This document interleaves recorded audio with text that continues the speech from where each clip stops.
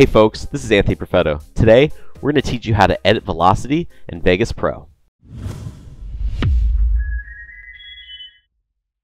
Okay, we're in Vegas Pro and working with Counter-Strike Global Offensive today. Okay, now there are two ways to edit velocity, alright? One way is to adjust the playback rate. The other way is to just simply add a velocity envelope and we can edit it that way. I'm going to show you the first way, okay? And this way actually allows for easier syncing of audio, which is sometimes really helpful and sometimes is actually the way to go if you want to add a slow-mo shot to a scene here, okay? So I'm going to show you how to do that. All right, so first what we want to do is we want to group these together, the audio and the video. Now you can either press G and that'll group them together, okay? Or we can select both of them with Shift or Control and click on both. Right click, go down to Group, and just create new. Okay, great. So now when we edit these, when we edit the playback rate, these will both sync up nicely. Okay, so you can edit the playback rate in two ways. All right, you go to Properties and then go down to Playback Rate and just edit there. But then you're going to have to screw around with the properties of the audio using the elastique or the classic method and then figuring out the new length. It's just very, it's a little more tedious and time consuming. Okay, so easiest way to do this is to click on your newly formed group of audio and video. All right, go to the end here. Now you see there's a double arrow, right? Well, if we hold Control, a squiggly line appears underneath that double arrow. And that means we can now time stretch, okay?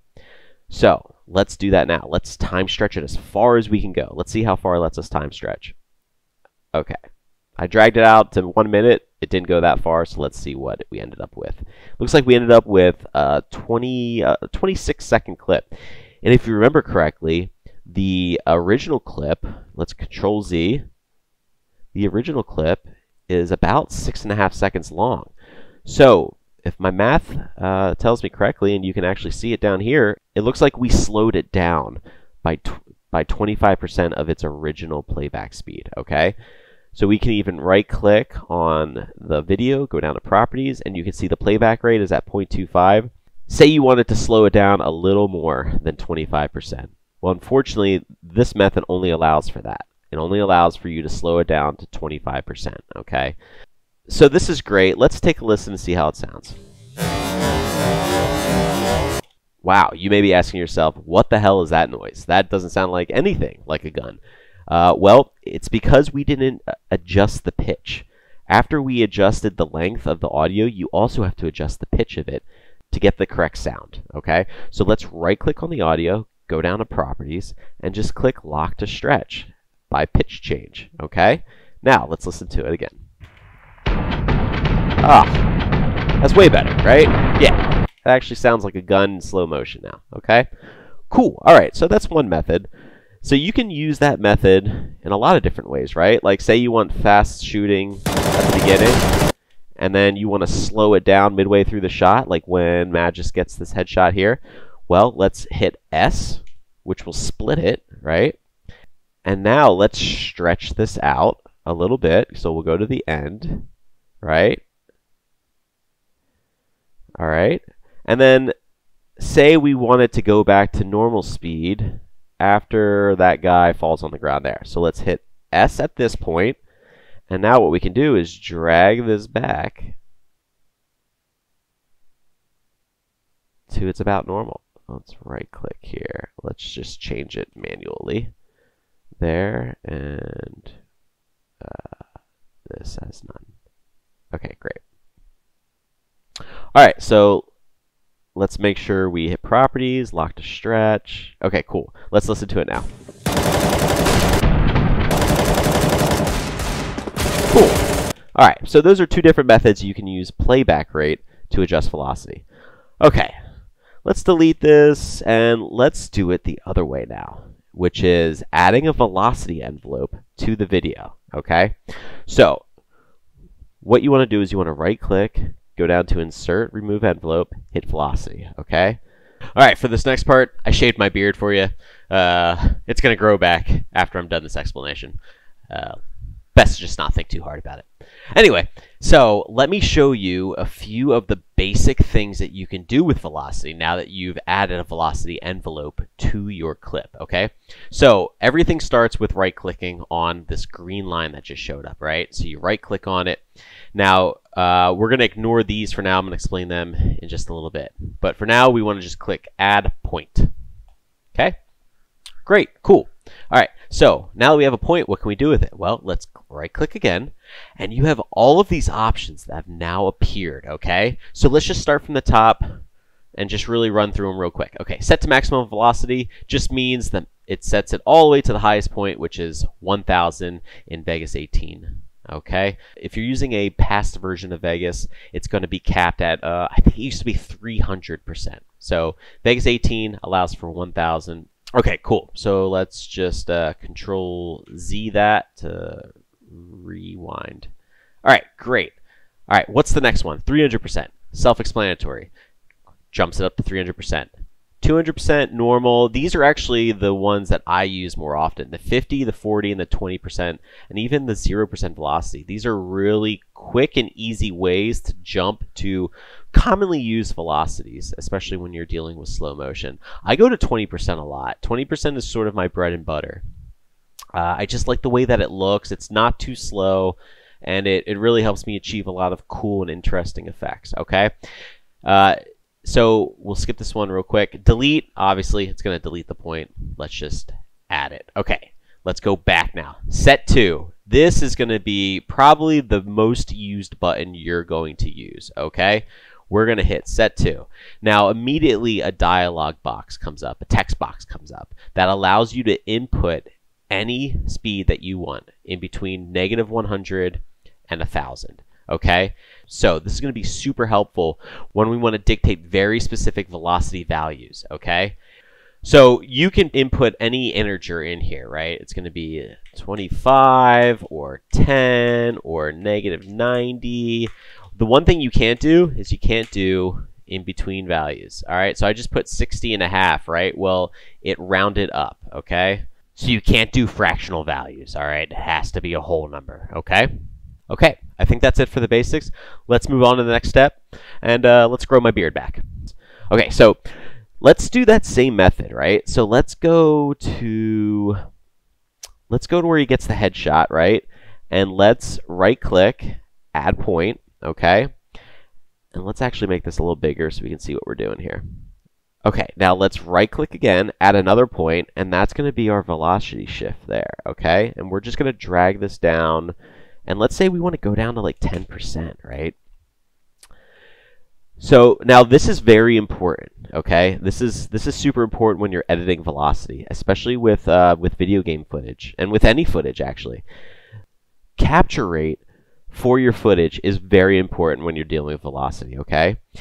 If you slow down a clip lower than the output rate that you will eventually render at, you're going to get laggy footage. Okay, so let me give you an example. Okay, so I'm going to go to properties, and I recorded this clip at 600 FPS. Okay, so 5% of 600 is 30, right?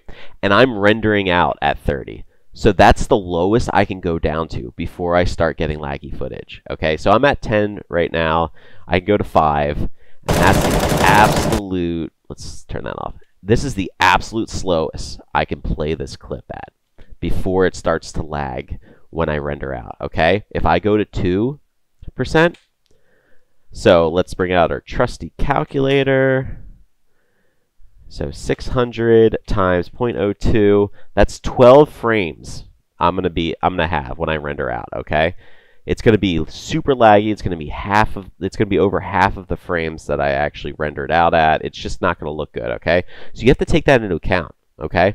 Now the other important thing is, and this is a little more advanced, so if you don't quite understand how frame blending works, then don't worry about this. But if you have a 600 FPS clip and you slow it down to 5%, so it's so you have 30 frames, you're not going to get any frame blending then, okay? And frame blending is really important to smooth out the scene, to make it to fake almost the shutter speed and the aperture of a real camera, okay?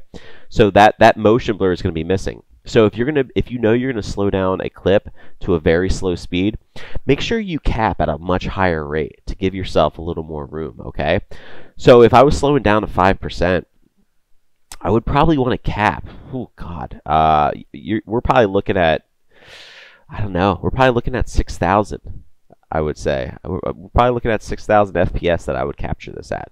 And that would probably give me, I don't know, that would probably give me like 10 frames. I would say 10 blended frames, which still isn't a lot, to be honest. But it's something. You're not going to get like an overly laggy clip. So that's a little more advanced technique. Nothing really you need to really worry about if you're a little newer, but just a heads up. Okay, so this guy, Magis starts shooting, right? And we get to here, okay? And the clip slows down, okay? But as you hear, the audio still goes, right?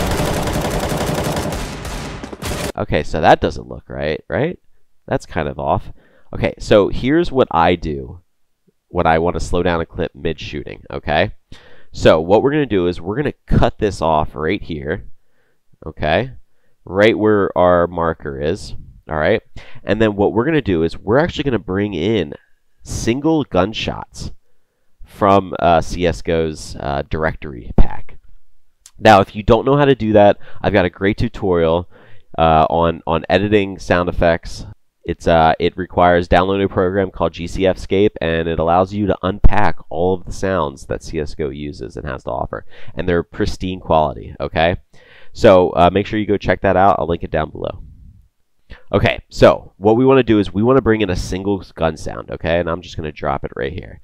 So here I've got a high quality single shot of the unsilenced M4, okay? And what I'm going to do is I'm going to scrub along and I'm going to find where he shoots again, and I'm going to sync that. And what we'll do is we'll go to properties and I'll slow this down. I'll make the new length like, you know, triple or more than that than what it originally is to really get that hardcore slow-mo sounding gunshot. Make sure we click lock to stretch. Okay, now let's listen to it. Ooh, that sounds really good. That sounds really good. Now if you want to make this punchier, make sure you check out that sound effects editing guide, that tutorial that I released a couple weeks ago. Okay, like I said, it's linked down below. Okay, but for now I'm just going to show you what I do to sync this up. Okay, now what I also do is we have the first gunshot synced up, right? What I'll also do is I'll go back. I'll sync up this normal shot, because what's going to happen is once this tapers off, right, there's going to be just silence, and it's going to sound weird. We kind of want a slow-mo sound sort of echoing after it slows down from normal speed. And here, I'll show you what that sounds like. Let's put this up.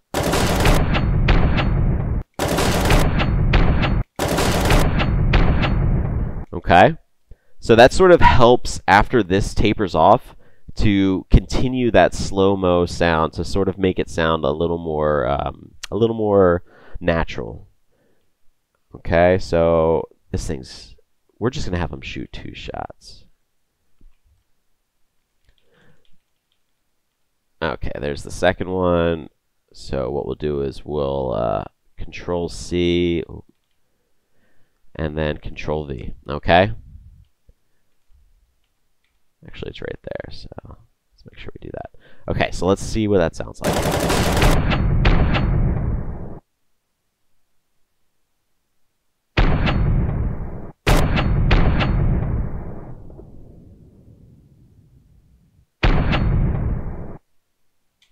Let's make sure we bring this out so you really get that. Yeah, do you hear that atmospheric sound as like the gun sort of fades off? Okay, great. Cool. Now we want to go back to normal shooting, right? So let's right click, add a point, and then right click, add a point, and then let's just bring that to normal.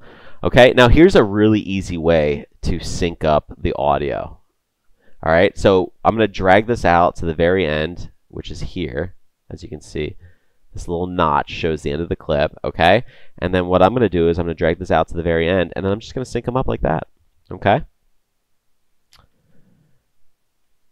Actually, what I'm going to do is I'm going to hit it right there. Let's see how that sounds.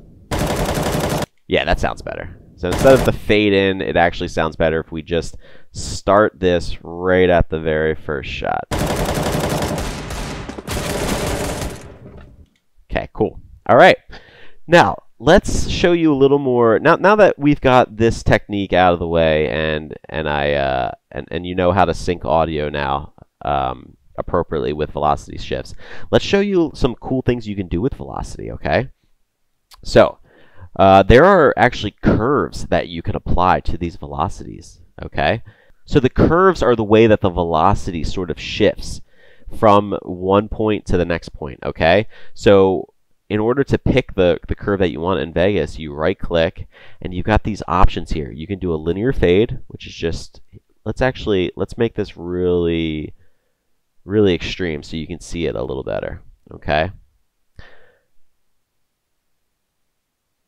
All right, so linear fade looks like this. It's just you hit a spot, a point, and it just goes directly to that next point, okay?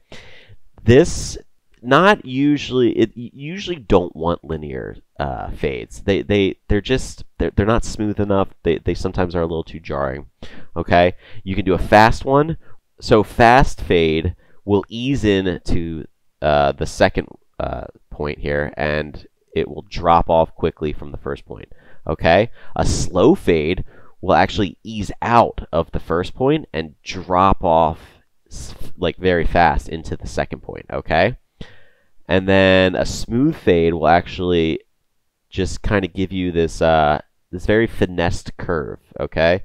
So smooth fade sort of eases out and then eases in to both points, okay? It doesn't prefer one or the other. It sort of it creates a happy balance between the two.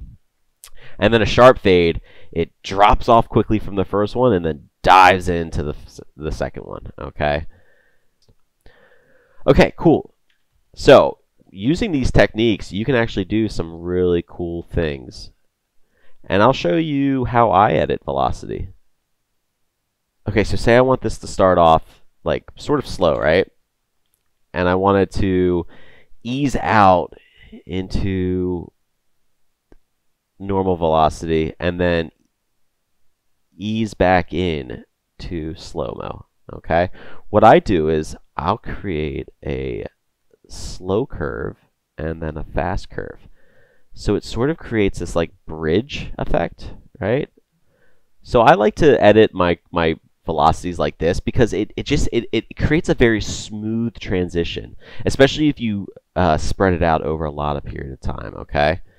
But yeah, that's about it for velocity editing as far as basics go. This technique you can use and create some really cool velocity changes without hitting the viewer too hard in the face with bucket velocity editing, which is what we like to call something like this.